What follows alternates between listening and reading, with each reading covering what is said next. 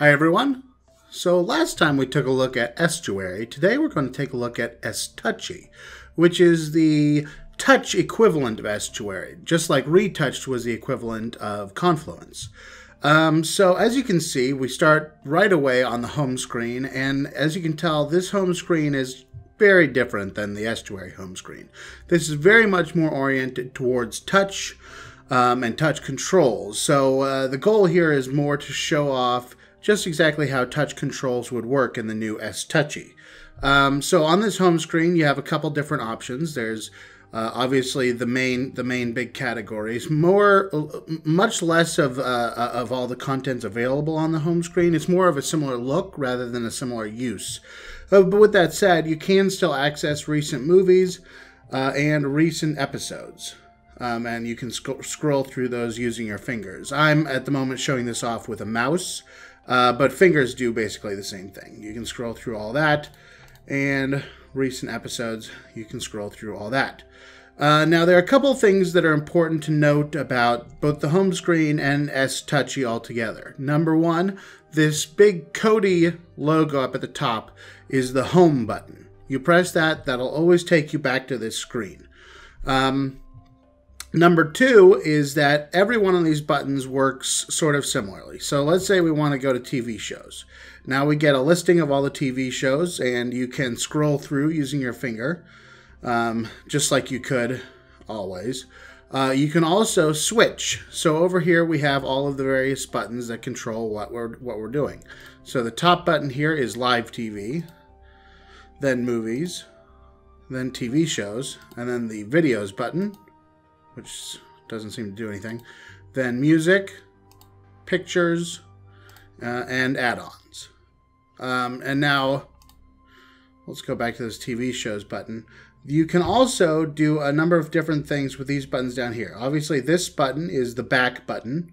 This button is the filter button, which lets you narrow it down to, whatever you're specifically looking for. Let's get out of that. This lets you switch the look of the buttons, and there are three different looks. I personally think the default look here is pretty good, but if you're more into lists and you have a really big screen, that's fine. Or this look is also good. But let's stick with the default. And then this is the settings, and of course from here you can do what you could always do with Retouched, which is update library, search, and all of your various sort functions. So from movies, let's go to live TV. Here in live TV, you can see it's pretty similar to Estuary. Everything's all listed by channel, and you can select any individual channel and fairly easily pull up your content. So today we're going to go ahead and pull up something from PBS, just because it's a little bit more friendly on that term. And now I've clicked Thomas and Friends here, and as you can see, there are Thomas and Friends starts up minimized down here on the bottom corner, and you can actually make it full screen in one of two different ways. You can either actually select this channel a second time, and that'll pop it up to full screen, or you can select the video itself, which also pops it up to full screen. And then while it's full screen, I'll show the on-screen display a little bit. You can hit stop or pause.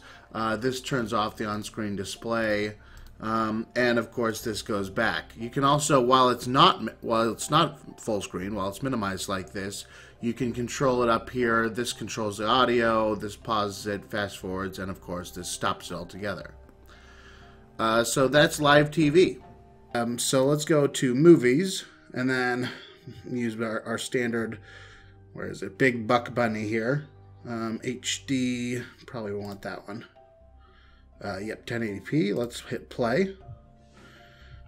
And here is the standard 1080p view for your playback. It looks basically the same as live TV version did. This controls how far into the video you are.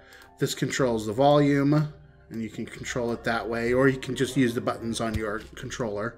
Let's turn that back off though. Get rid of that.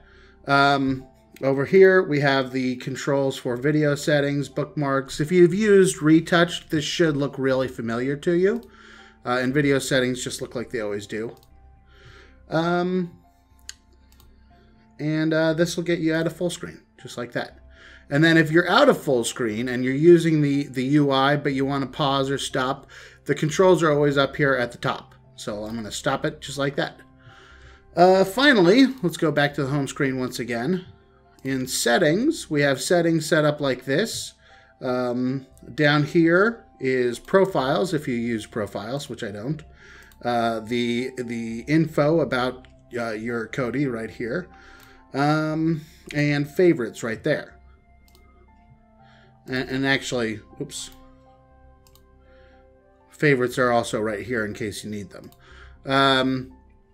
In terms of appearance and how this works, this is pretty different than Estouchy because there aren't themes and colors or anything like that.